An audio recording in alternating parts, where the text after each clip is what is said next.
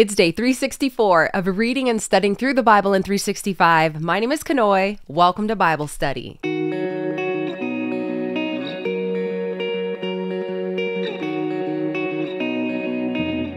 Ooh, just one more day. Oh my goodness. This just feels really unreal. I don't know if it does for you, or maybe surreal is what I should say. Okay, well, before we get into the thick of Revelation, could you please just give us 1 second to last like on this video? Hit that like button. Please make sure you're subscribed to the channel if you plan to stick around, and also hit that notification bell so that you know when the videos come out each day. Also join us in our Facebook group if you want to continue the conversation after Bible study is over. And don't forget to check out our website, heartdive.org. We are answering all the questions there. You have access to our Bible reading plan for next year, Heart Dive 365. I hope that you are joining us. And also you can find our podcast links on our website as well. I'll have everything linked below. If you have any questions, please don't hesitate to put those in the comments so that we are able to make sure that you are set up. Keep an eye out for a couple of videos that will be coming out between today and tomorrow to help you prep for Heart Dive 365. Otherwise, we're going to pray because they have given us a lot of chapters to cover on this second to last day of the year. So our Father who art in heaven, we love you. We honor you. We worship you. We stand here in humility and in awe of who you are, a healthy, holy fear, in reverence, because you are almighty. I thank you, Lord, for everything that you have done for us, everything that you give to us, the way that you bless us whenever we are so undeserving of it. Please forgive us of our sins, Lord, where we have missed the mark, where we have stepped over the line, or where we have not obeyed in listening to you and doing the things that you have asked of us. If we have not been aware of those things, Lord, I pray that you will reveal them to us now so that we can get it right, we can make our hearts pure and clean before you, and so that we are open and ready to receive your word and to listen to your voice. So I pray that our eyes and our ears and our hearts will be open to be able to do just that today. May our hearts be good soil, Lord, where the seeds that are planted will be able to flourish and bear good fruit. Also help us to forgive others who have hurt us, Lord, for we know that if we hold on to that unforgiveness, that is taking up room in our heart where you cannot bless, you cannot fill. And so I just pray that we'll get rid of all the junk in our hearts right now so that we can be filled afresh with your Holy Spirit. We ask for guidance today. We ask for wisdom. We ask for knowledge. We ask for understanding of your word with accuracy and fullness of truth. Lord, will you speak through me? Don't let my own self get in the way, but I just pray that I will be sensitive to your spirit and to your voice and allowing you to just flow through me. Please do not lead us into temptation, but deliver us from evil. For yours is the kingdom and power and glory forever. We love you in Jesus' name. Amen. So we left off in chapter 11 yesterday with the blowing of the 7th trumpet. And here we start off in chapter 12. And a great sign appeared in heaven. So John's still in the heavenly realm in his vision. And a woman clothed with the sun. So this woman, it is debated about who she is. Some have said this is the church. Some say this is the believing Jews. But most scholars, and who we are kind of going with today, it is Israel. A woman clothed with the sun, with the moon under her feet, and her head a crown of 12 stars. And so the reason why we say this has got to be Israel is because this is synonymous with the image that we see in Genesis chapter 37 of Israel. And these 12 stars, the crown with the 12 stars, is representing the 12 tribes or even the 12 apostles. Now, she was pregnant. And so some people say, well, this has got to be Mary. I think Catholicism promotes that this is Mary that we're speaking of. But again, we're going with Israel.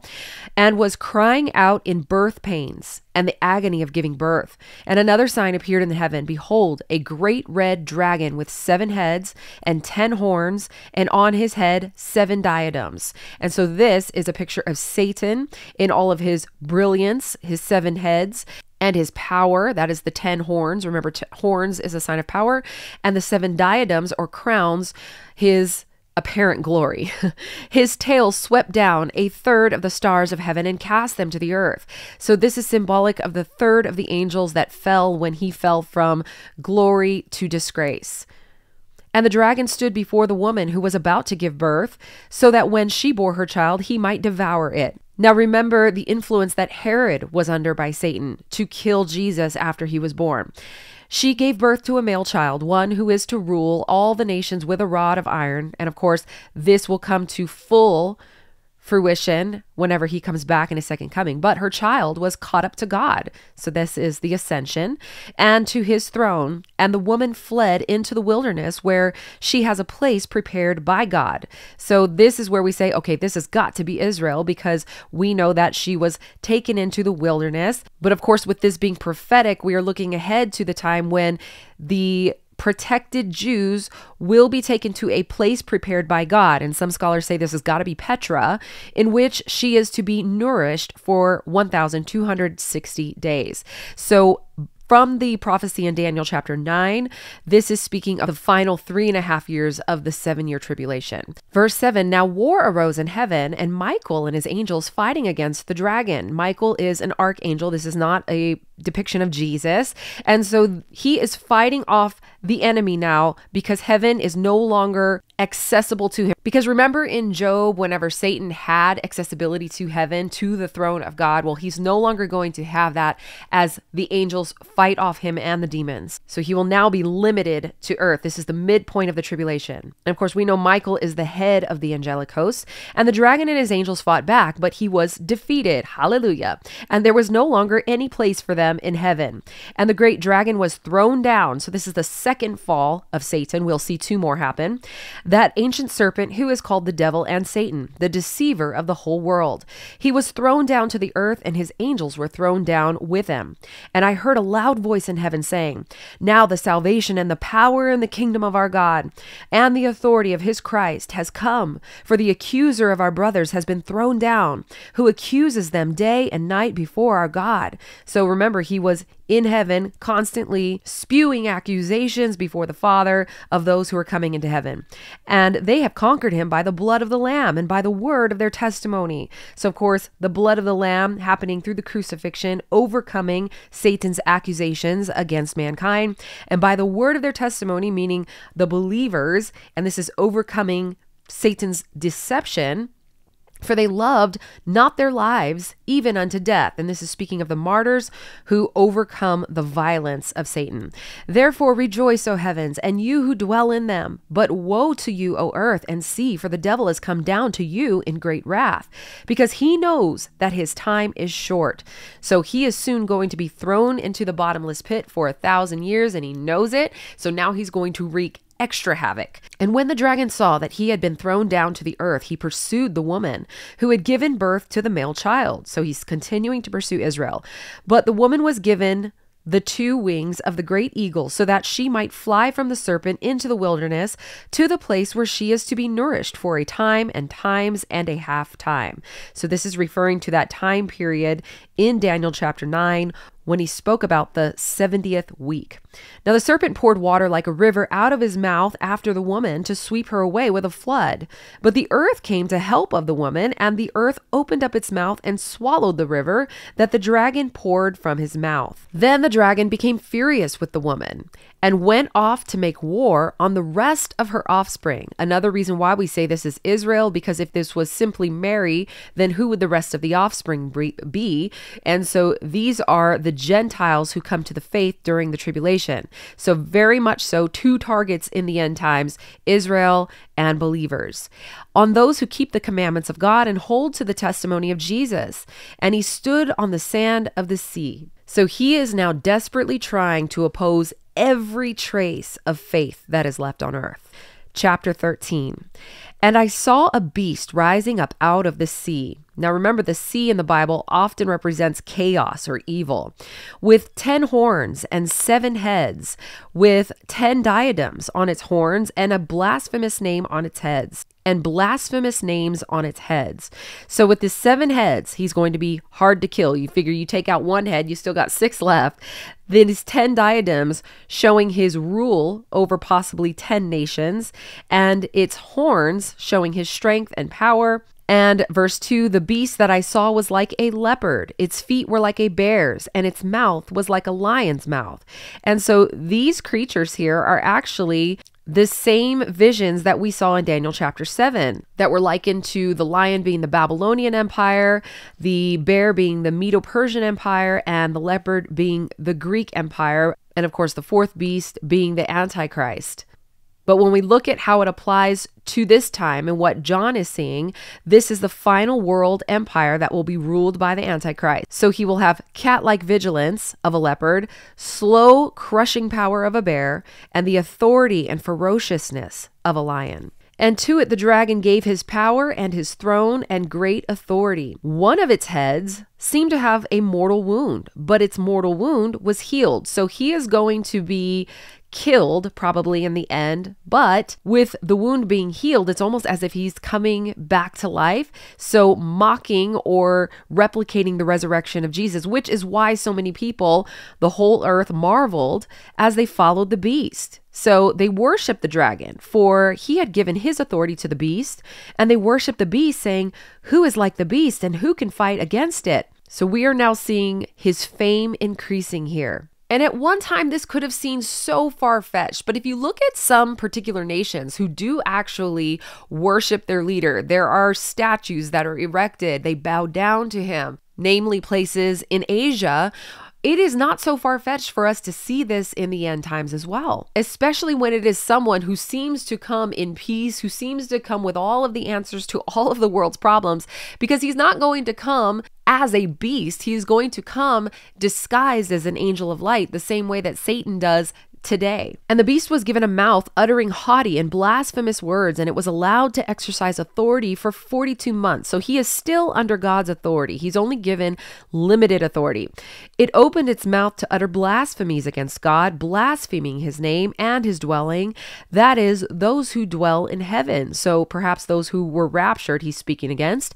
Also, it was allowed to make war on the saints, so all of those who are believers and still alive, and to conquer them. So isn't that interesting that he is going to be allowed to conquer those who are still left? So this will lead to the idea that the church is indeed raptured, because remember when Jesus said that on this rock I will build my church and the gates of hell shall not prevail against it. Well, the fact that these saints are being conquered tells us that this is not the church. These are believers who are saved during the tribulation. And authority was given it over every tribe and people and language and nation, and all who dwell on the earth will worship it, everyone whose name has not been written before the foundation of the world in the book of life, of the Lamb who was slain.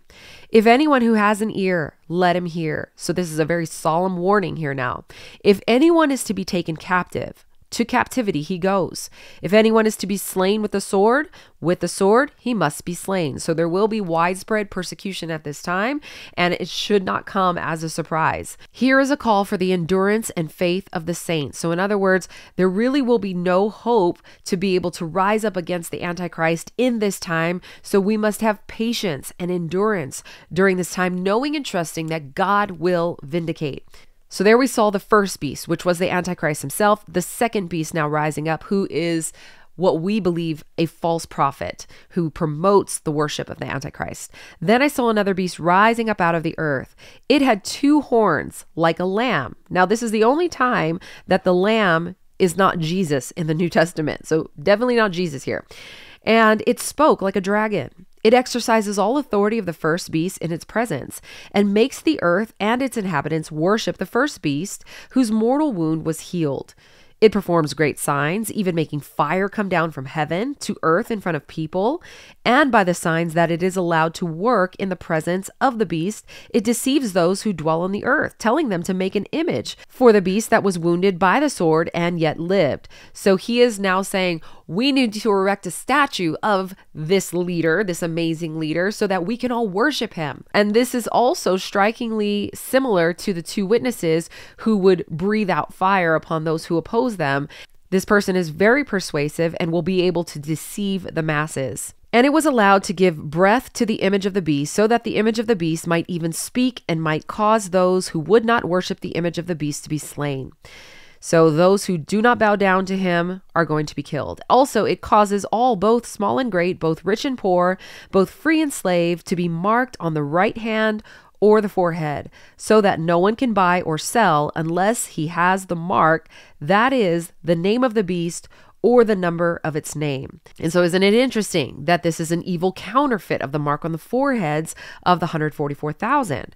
So this calls for wisdom. Let the one who has understanding calculate the number of the beast, for it is the number of a man, and his number is 666. So this number is key for identifying the Antichrist. Now, a couple of things here that I want to point out, that if we are still for some reason here during the tribulation and we start to recognize the Antichrist, he will be associated with the number 666. I don't believe that this is going to be some deeply rooted cryptic number that no one can figure out and only elite few will be able to understand this number. I believe that it will be obvious, at least to the believers. I also don't believe that this is something that you will accidentally take, like getting a vaccine. I remember when COVID was around, people were saying, it's the mark of the beast. If you take the vaccine, then you are marked. While it will be deceptive, it will not be accidental. And it will be associated with the worship of the Antichrist, because we saw here in verse 16 that the worship of the beast caused all of these people to receive the mark. So if anything, we need to be focused on not worshiping anything other than Jesus, other than God himself. So our focus should not be so much on the Antichrist and obsessing over who he is and what these numbers mean and constantly looking around for him. We need to be focused on Jesus. And when you focus on Jesus, you're not going to need to worry about the Antichrist, because he will give you the wisdom that you will need to be able to stand up against him. He will give you that endurance and that faith that is necessary. And if you just type in the number 666 into YouTube, you will go down a rabbit hole of all kinds of people and meanings and calculations of who people think that it is or will be or should be. And it really does become such an obsessive thing. I'm not saying don't be aware, but just be careful about what you start to put your energy into, because you really could spend that time going down that rabbit hole in the Word of God, in worship, which is a much more beneficial place to be. Chapter 14. Then I looked, and behold, on Mount Zion. And so you ask, is this the earthly Mount Zion or is this the heavenly Mount Zion? I'm going with earthly. Stood the Lamb, and with him 144,000 who had his name and his father's name written on their foreheads. And I heard a voice from heaven like the roar of many waters and like the sound of loud thunder. The voice I heard was like the sound of harpists playing on their harps. And they were singing a new song before the throne and before the four living creatures and before the elders. So this is a song of redemption and victory. No one could learn that song except the 144,000 who had been redeemed from the earth. So we are seeing victory here. We are seeing that the 144,000 make it into heaven. They are redeemed. They are received by God as first fruits, which means there will be an even greater harvest after this. It is these who have not defiled themselves with women, for they were virgins. So this is saying that they were spiritually pure and did not compromise. Doesn't mean they were without sin, but they were following the Lord. It is these who follow the Lamb wherever he goes. These have been redeemed from mankind as first fruits, there it is, for God and the Lamb, and in their mouth no lie was found, for they are blameless. So again, they had that unfaltering faith, not necessarily without sin, but their faith stood strong. So here we see two very distinct marks of these people is that they rejected the lies of the Antichrist, but they also refused to get the mark of the beast. Verse 6. Then I saw another angel flying directly overhead with an eternal gospel to proclaim to those who dwell on the earth, to every nation and every tribe and language and people. So how is this going to happen? How will an angel fly directly overhead? Could it be through technology? Well, we don't know, but the amazing thing is that he is still giving an opportunity for those who are left to be saved. And this is a fulfillment of Matthew chapter 24. Where everyone is being preached to. This doesn't mean that we don't need to do our work in preaching to the nations, but we see a fulfillment here of it fully coming to pass. And he said with a loud voice, "Fear God and give him glory, because the hour of his judgment has come, and worship him who made heaven and earth, the sea and the springs of water." And what's interesting here is this is the only place in the New Testament where we see an angel actually preaching the gospel and not man. Now another angel, a second, followed saying, "Fallen, fallen is Babylon," We'll read more about the fall of Babylon in chapter 17. The great, she who made all nations drink the wine of the passion of her sexual immorality. And another angel, a third, followed them, saying with a loud voice, if anyone worships the beast and its image and receives a mark on its forehead or on his hand, he also will drink the wine of God's wrath, poured full strength into the cup of his anger, and he will be tormented with fire and sulfur in the presence of the holy angels and in the presence of the Lamb. So that just goes to show that the presence of the angels and the presence of Jesus will actually be in hell, but not in the way that we know it. It will only be there by way of judgment. And the smoke of their torment goes up forever and ever, and they have no rest day or night, these worshipers of the beast and its image, and whoever receives the mark of its name. So here we're seeing a depiction of hell. And here is a call for the endurance of the saints, those who keep the commandments of God and their faith in Jesus. And I heard a voice from heaven saying, write this, blessed are the dead who die in the Lord from now on. So blessed are the martyrs. Blessed indeed, says the Spirit, that they may rest from their labors, for their deeds followed them. So there is a special reward for those who do die in the name of Jesus. So this is the second beatitude in Revelation. And I think yesterday I said that or maybe it was the day before, we saw the first and second. So I guess those two blessed that we read about, and was it in chapter 1? I forget what chapter it was in, but there were two different blesseds, but those were actually the first. This is the second. Verse 14, then I looked and behold a white cloud, and seated on the cloud, one like a son of man. So one like Jesus with a golden crown on his head, and a sharp sickle in his hand. And another angel came out of the temple, calling with a loud voice to him who sat on the cloud, put in your sickle and reap, for the hour to reap has come, for the harvest of the earth is fully ripe. So he who sat on the cloud swung his sickle across the earth, and the earth was reaped. Then another angel came out of the temple in heaven, and he too had a sharp sickle. And another angel came out from the altar, the angel who has authority over the fire, and he called with a loud voice to the one who had the sharp sickle, put in your sickle and gather the clusters from the vine of the earth, for its grapes are ripe. Now this word ripe is the Greek word that means to become dry or withered. So this is implying that the earth is overly ripe, and that means it is overly worthy of judgment by God. So God never rushes into his judgment. He waits until it is overly ripe, until people are well past the point of no return. So the angel swung his sickle across the earth and gathered the grape harvest of the earth and threw it into the great winepress of the wrath of God. And this winepress are those large troughs where people would walk around barefoot to produce the wine. So this is speaking of major bloodshed that will take place. And by the way, this verse here was the inspiration behind the battle hymn of the Republic. If you remember that song, mine eyes have seen the glory of the coming of the Lord. He has trampled all the winepress of the something something stored. I forget the words, but his truth is marching on, which to me, I was like, I don't like the fact that we wrote a battle hymn in the name of scripture here, which spoke of God's judgment upon the world. I don't know. To me, I was just kind of like, I didn't realize that that's where it came from, but that was just an initial feeling.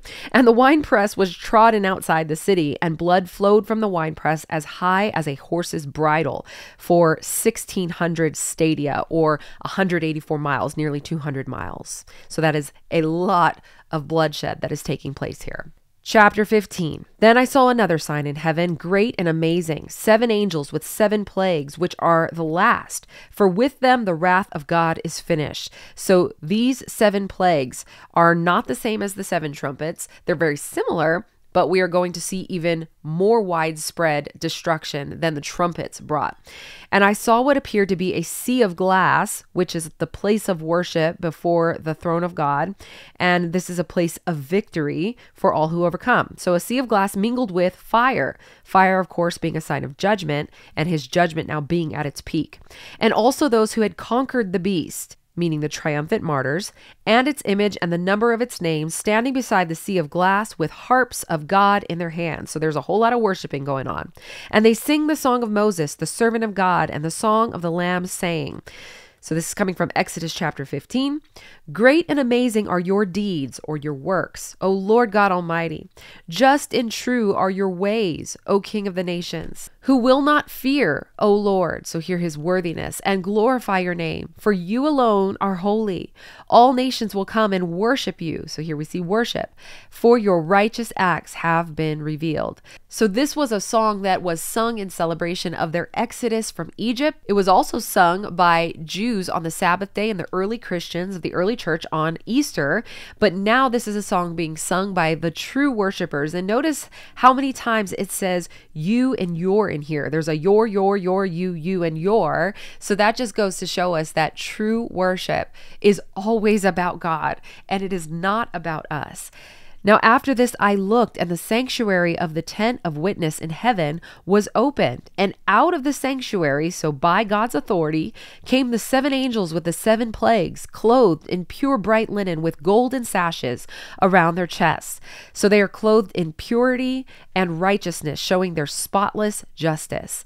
And one of the 4 living creatures gave to the 7 angels 7 golden bowls, full of the wrath of God, who lives forever and ever. And the sanctuary was filled with the smoke, or the presence and the glory of God, from the glory of God and from his power, and no one could enter the sanctuary until the 7 plagues of the 7 angels were finished. So here we are seeing that judgment of God being irreversible. Chapter 16. Then I heard a loud voice from the temple telling the angels, go and pour out on the earth the 7 bowls of the wrath of God. So this voice is the voice of God because he's the only one in the temple. So the first angel went out and poured out his bowl on the earth, and harmful and painful sores came upon the people who bore the mark of the beast and worshipped his image. And then the second angel poured out his bowl into the sea, and it became like blood of a corpse, and every living thing died that was in the sea. And remember in the second trumpet, where the seas were affected, but it only killed a third. Now every living creature being killed. The third angel poured out his bowl into the rivers and the springs of water, and they became blood, and not just bitter, like they were in the third trumpet. And I heard the angel in charge of the waters say, just are you, O Holy One, who is and who was, for you brought these judgments, for they have shed the blood of saints and prophets, and you have given them blood to drink. It is what they deserve. And I heard the altar saying, yes, Lord God the Almighty, true and just are your judgments. And so basically they are being forced to drink the blood to avenge the deaths of the martyrs and the prophets and the believers. Now the fourth angel poured out his bowl on the sun, and it was allowed to scorch people with fire. They were scorched by the fierce heat, and they cursed the name of God, who had power over these plagues. They did not repent and give him glory. So we are seeing the sun now being intensified instead of diminished the way that it was with the fourth trumpet. The fifth angel poured out his bowl on the throne of the beast, and its kingdom was plunged into darkness. People gnawed their tongues in anguish and cursed the God of heaven for their pain and sores. They did not repent of their deeds. So we are seeing now the destruction of world power and those who are unrepentant. The sixth angel poured out his bowl on the great river Euphrates, and its water was dried up to prepare the way for the kings from the east. And I saw coming out of the mouth of the dragon, and out of the mouth of the beast, and out of the mouth of the false prophet, 3 unclean spirits like frogs. For they are demonic spirits performing signs, who go abroad to the kings of the whole world to assemble them for battle on the great day of God the Almighty. Behold, I am coming like a thief. Blessed is the one who stays awake. So there's the third beatitude. Keeping his garments on, that he may not go about naked and be seen exposed. And they assembled them at the place that in Hebrew is called Armageddon. Armageddon translates to Mount of Megiddo. So with the drying of the Euphrates, that will make the invasion from the east a lot easier. And we are seeing this wrath now being poured out against the demonic army, and the kings now willing to wage war against God. So we will see the final battle between good and evil with the battle of Armageddon. And now in the seventh bowl, we see the climax of God's judgment. The seventh angel poured out his bowl into the air, and a loud voice came out of the temple from the throne saying, it is done, or it is finished. And there were flashes of lightning, rumblings, peals of thunder, and a great earthquake, such as there had never been since man was on the earth. So great was the earthquake. So if you think you have seen a huge earthquake in this life, imagine what will take place in this final judgment. The great city was split into 3 parts, and the cities of the nations fell. And God remembered Babylon the Great to make her drain the cup of the wine of the fury of his wrath. So Babylon is argued to either be a rebuilt ancient city of Babylon, Rome, or just the proud human society in general. But regardless of what it is indeed a proud human society. And every island fled away, and no mountains were to be found. And great hailstones, about 100 pounds each, I mean, that's like the size of my child, fell from heaven on people. And they cursed God for the plague of the hail, because the plague was so severe.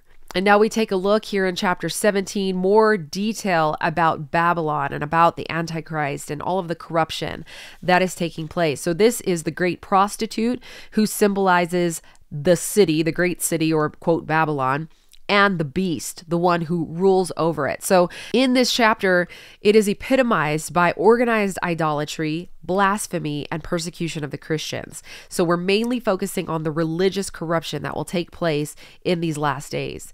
Then one of the 7 angels who had the 7 bowls came and said to me, "Come, I will show you the judgment of the great prostitute who is seated on the many waters, with whom the kings of the earth have committed sexual immorality, and with the wine of whose sexual immorality the dwellers on earth have become drunk." So they are drunk with power, materialism, false worship, and pride.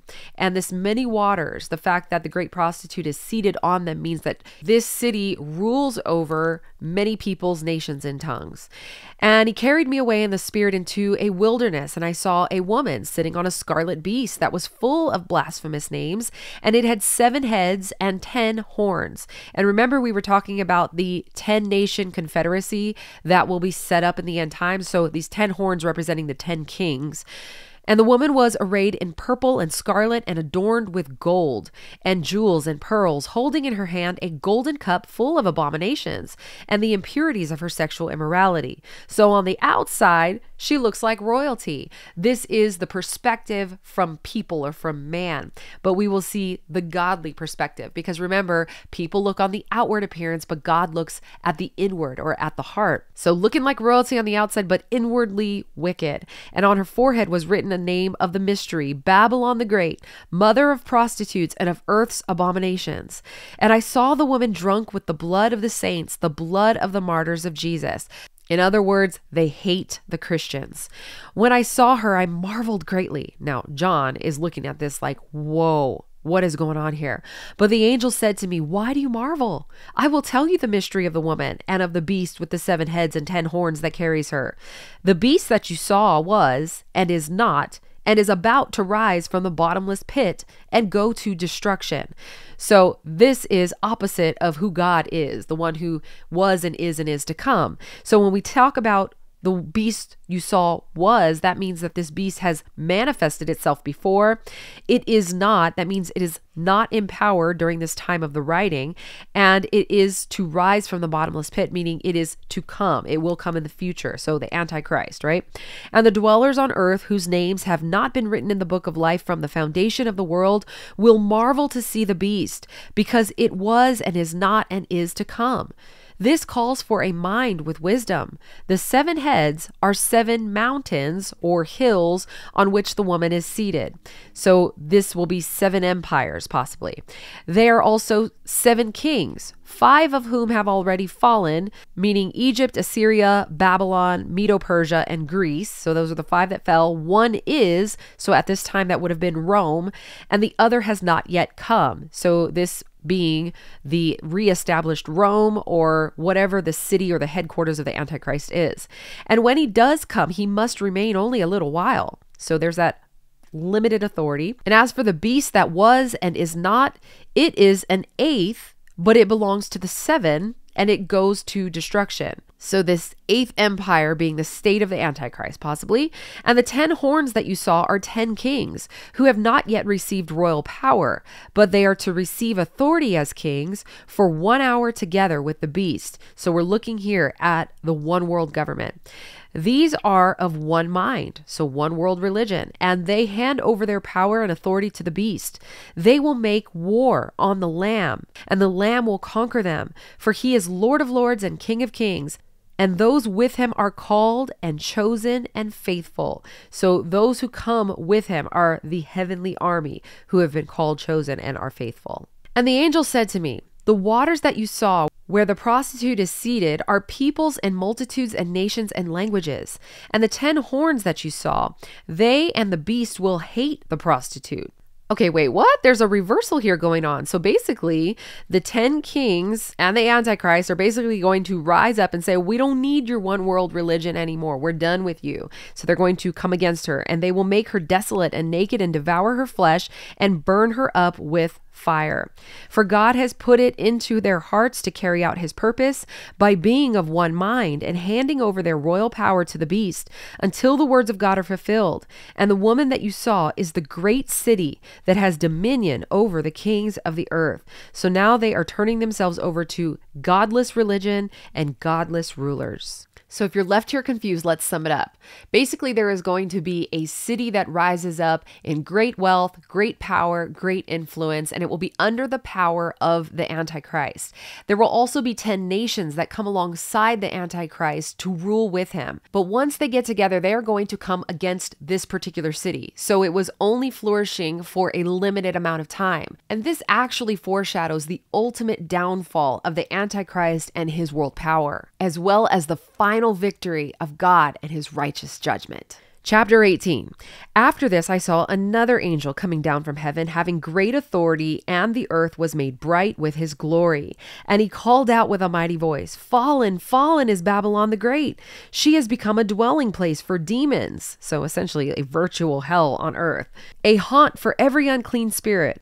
A haunt for every unclean bird, a haunt for every unclean and detestable beast. For all nations have drunk the wine of the passion of her sexual immorality, and the kings of the earth have committed immorality with her. And the merchants of the earth have grown rich from the power of her luxurious living. So whatever this Babylon is, it is filled with idolatry and pride and greed and selfish wealth.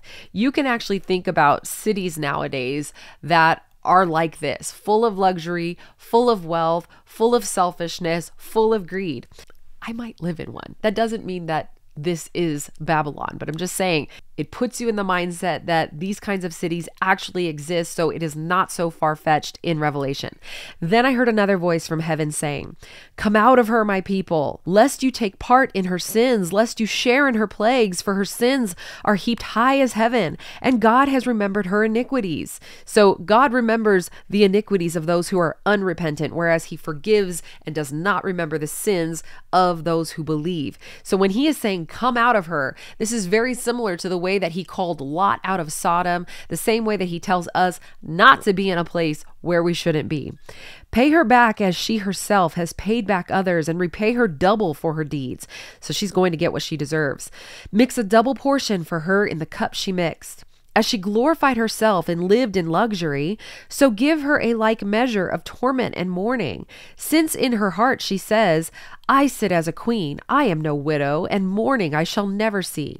For this reason her plagues will come in a single day, death and mourning and famine, and she will be burned up with fire. For mighty is the Lord God who has judged her.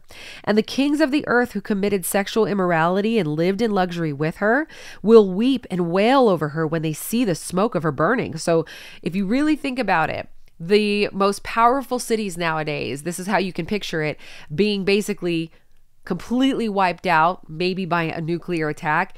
And the rest of us in the world are going to be standing there like, whoa, this is going to seem so unbelievable. And that's what was happening here. They will stand far off in fear of her torment and say, Alas, alas, you great city, you mighty city Babylon, for in a single hour your judgment has come. And as I mentioned, nuclear could be the way that in a single hour it could wipe out this particular, quote, city. And the merchants of the earth weep and mourn for her, since no one buys their cargo anymore.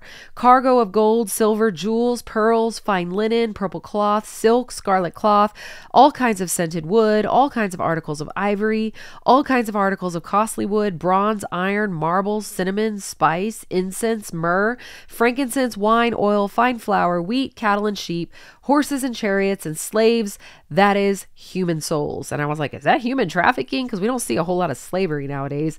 So these are obviously not necessities that will be coming from this place, but but luxuries. And the fruit for which your soul longed has gone from you, and all your delicacies and your splendors are lost to you, never to be found again. And the merchants of these wares who gained wealth from her will stand far off, in fear of her torment, weeping and mourning aloud. Alas, alas, for the great city that was clothed in fine linen, in purple and scarlet, adorned with gold, with jewels and with pearls. For in a single hour all this wealth has been laid waste. And all shipmasters and seafaring men, sailors and all whose trade is on the sea, stood far off and cried out as they saw the smoke of her burning.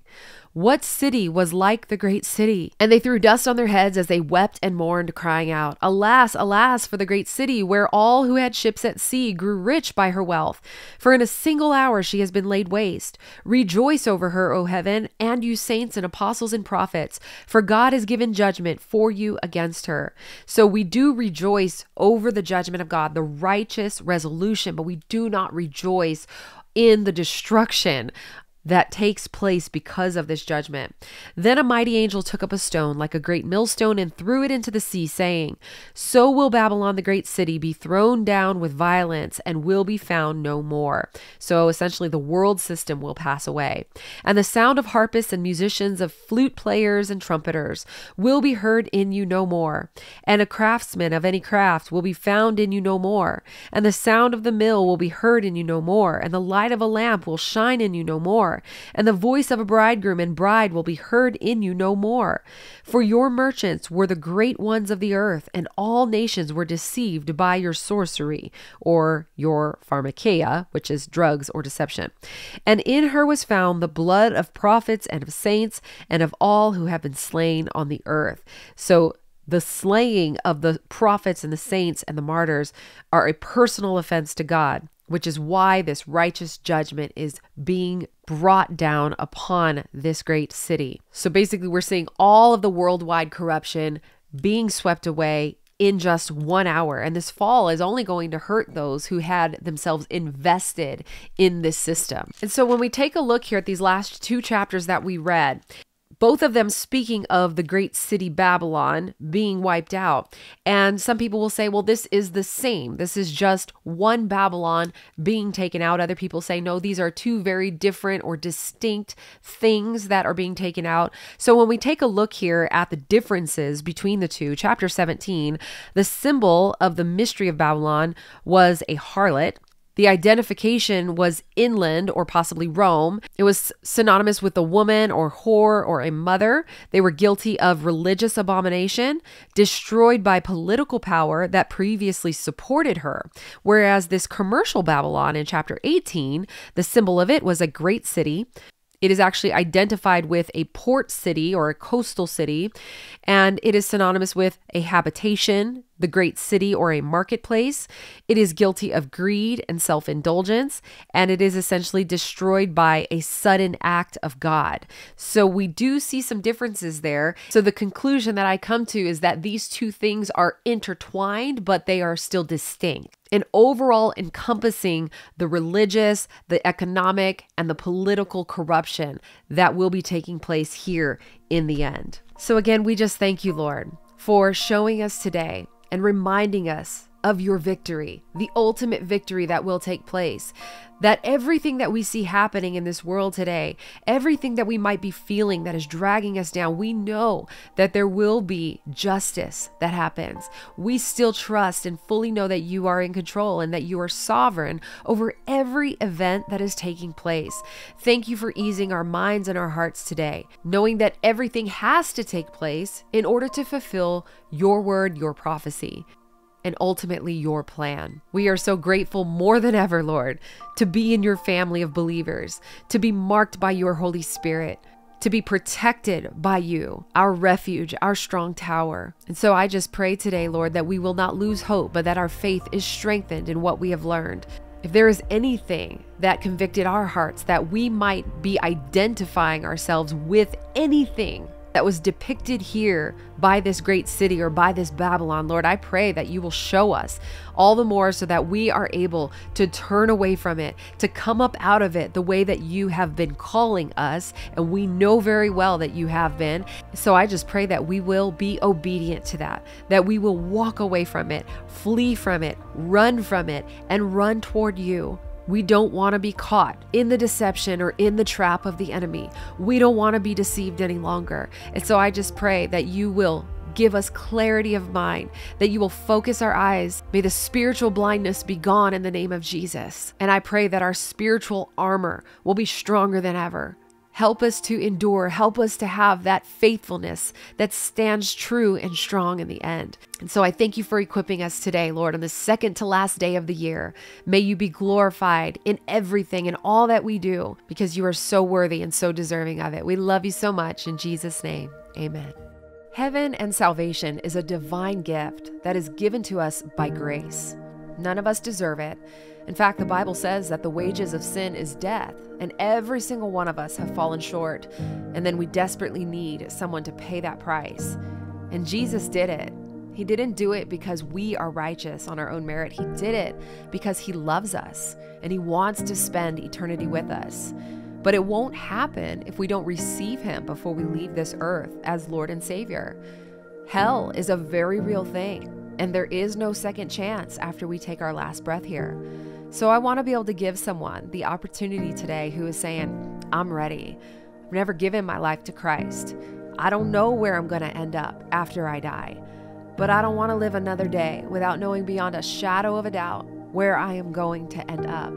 I see now that this is real and I want to believe. So if that is you, we're going to say a prayer. And I'm going to put the words on the screen so that you can say them audibly with your mouth, because the Bible says that when you believe and confess with your mouth that Jesus is Lord and that he died and rose again, then you will be saved. So we're going to say this prayer together. Believe it in your heart, speak it with your mouth, and know that this is indeed the day of your salvation. Dear Heavenly Father, thank you for Jesus. Jesus, thank you for dying for me. I believe that you came, you died, and you rose again. I confess my sins to you today, and I turn from them, and I now live my life for you. I know that I am forgiven of all my sins, so I receive you now as Lord and Savior, and I belong to you, Jesus. I pray these things in Jesus' name. Amen.